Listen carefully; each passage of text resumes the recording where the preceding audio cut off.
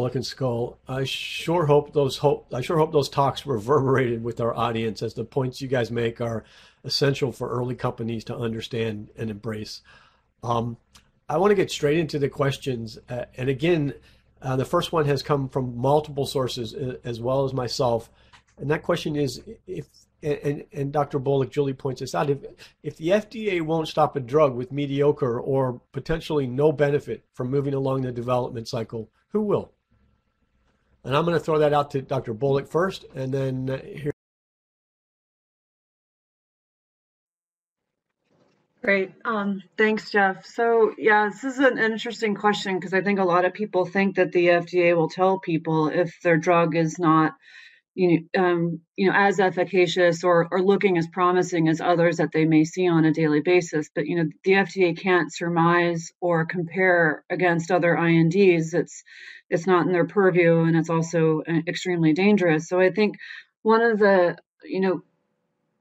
venture capital, in a minor way, sort of have a tendency to tell people whether or not a drug is working or not by either funding it or not funding it. But I can talk a little bit about that as well. So I think that a lot of it actually comes down to the onus of the company and being real about what they're doing and whether or not the efficacy that they're seeing is commiserate with other things that are either in the historical area as a standard of care, or based on what is preliminary coming out of like ASCO, AACR, and some of the other major meetings. Great, thanks, Chris. Do you want to have any thoughts on that? Sure. Yeah. I would just add that I understand it's a very competitive landscape out there. So getting interactions with FDA is often used by startups as a mechanism for fundraising, but getting designations from FDA, even priority review, fast track, orphan drug designation, RMAT, a lot of these things, doesn't necessarily mean, again, that FDA has signed off that this is the best product out there. And so there is a mismatch sometimes between some of the mechanisms used to build value in your company and tying that specifically to FDA feedback, even having a pre-IND meeting, for example. And I think there's a large gap between the value created for a company that's trying to get into first-in-human trials, because oftentimes the value of your company will go up quite a bit just getting into clinical trials. But that's quite different from getting a marketing application when the FDA is really looking at both safety and efficacy. And so something certainly to keep in mind, from a business perspective. Thanks. So here's another great question. Can either of you guys, or both of you, hopefully, share some examples of when it was clear early that something was going to fail, but they continued until later, and then it failed. And if you look back, you could see that this was going to be unsuccessful. I'm going to let Chris start with that. Well, it's a great question. I think in terms of, sort of the context for having our discussion today, times when I've seen a clinical hold coming pretty far in advance, again, goes to some of the points even, in Julie's presentation as well about incorporating FDA feedback. If you have a meeting with FDA, an interact meeting, a pre-IND meeting, that feedback is essential, and it's very important to not, if you disagree with the feedback you're getting, that does not mean that you'll be able to change FDA's mind later on down the road. And I think that's a common pitfall when FDA has made it clear the types of data they're looking for to support a clinical trial, and sponsors think perhaps they can generate a little extra data to change FDA's mind. I would push my clients to really strongly consider the FDA feedback and try to generate the data that the FDA is asking for. Thanks, Julie.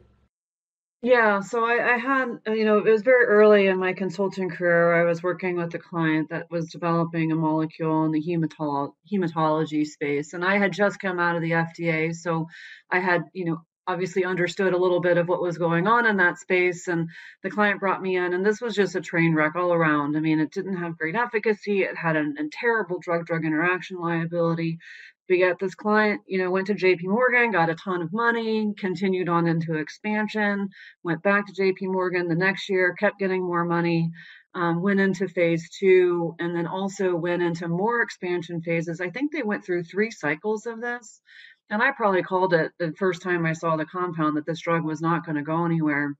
But this company went through about 3 cycles of JP Morgan funding and ended up not getting any better benefit that they had seen out of their early phase 1 dose escalation, which was a very marginal overall response rate. And it flabbergasted me that this company kept going to JP Morgan and kept coming back with money. And I guess it took about 3 years before the drug failed phase 2, and the company then went defunct.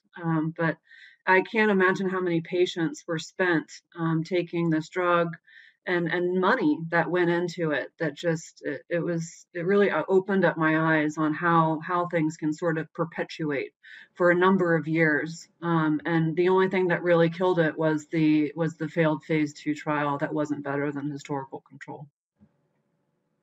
Thanks. As you know, many of us are flabbergasted as well, and have the same thoughts that you do. And we can't, as you say, proof of hope. The proof of hope can be slim, and I can question the sourcing of the unicorn urine that they're trying to purify, to use to treat cancer with regards to where they're getting their unicorns from. But if that product is safe, we can't say much, and that is the truth to some respects.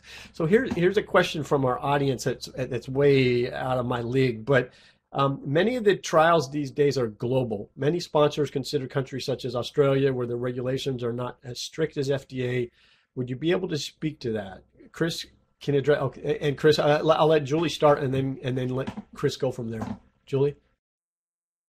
Yeah, so a lot of clients will try to go to the FDA, and some of them will state that the FDA won't let the study proceed, and so they'll go to Australia, and Australia will let them proceed. And I think that that's always a little bit risky, and I guess that's the companies, however they want to do it. I prefer to go to places like Australia or others because not because the FDA won't let you do something, but because it makes sense from a business perspective. So I always get a little bit nervous when people are telling me they're going to to Australia or other agencies to avoid kind of loopholes in the FDA system, because I do find that the FDA system is probably one, next to Europe is, the beacon of what you're trying to achieve here. I do have a number of clients that will use Australia. Prior to COVID, they were using it for tax benefits. So there is quite a tax benefit for going to Australia. So that is one reason why people do Australia trials. And then recently, because of COVID, a lot of trials in Australia as well as New Zealand are basically picking up the slack from the shutdown phase 1 centers here in the United States and other global places, so that they can actually keep their development programs on track. And there's nothing wrong with that. I think, as an FDA reviewer, whatever comes through the door at the time of your application has more to do with its applicability to the patient population in the United States. So if you do decide to do a global study, that's something that you always have to keep in the back of your mind, is how you're going to, put this study into perspective at the time of your application.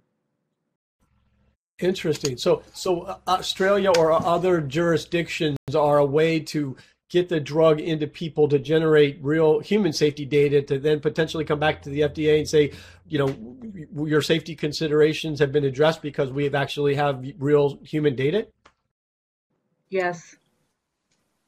Yeah, absolutely. I was going to say that was all I was going to add is, to the companies out there to not make the assumption that going and doing a clinical trial in another country will automatically pave the way. We get a lot of companies that call us with experience in patients outside the U.S. So again, my advice is to seek out experts with specific experience in working with FDA, who, we often do this. We can take your existing clinical data into consideration, but also provide you what type of feedback we would expect you to get from the FDA. It's a very common assumption that getting into any patient anywhere in the world will pave the way, and that's not quite the case, Great. Thanks, Chris. So unfortunately, we didn't have much time for questions and answers there, and we need to move forward. But once again, I can't thank you guys enough, both you and Julie, Chris, to go boldly go where FDA does not go.